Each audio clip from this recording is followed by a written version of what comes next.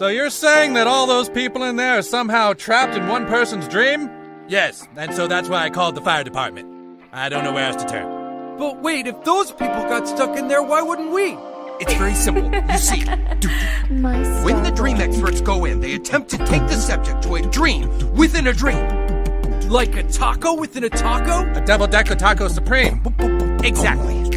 But only dream spies have the ability to go deeper into dream levels, and firemen have the ability to bring ladders into other people's dreams. Wait, whoa. How could you take a ladder into a dream? Because the firemen dreams aren't like dreams at all. They're more like a dream within a matrix within a dream. Somebody order a pizza? No. Probably one of them in the dream. Alright, I'm going in. Look, if we can get the fire department into the counselor's dream, then we can jump everyone down at least another 6 dream levels.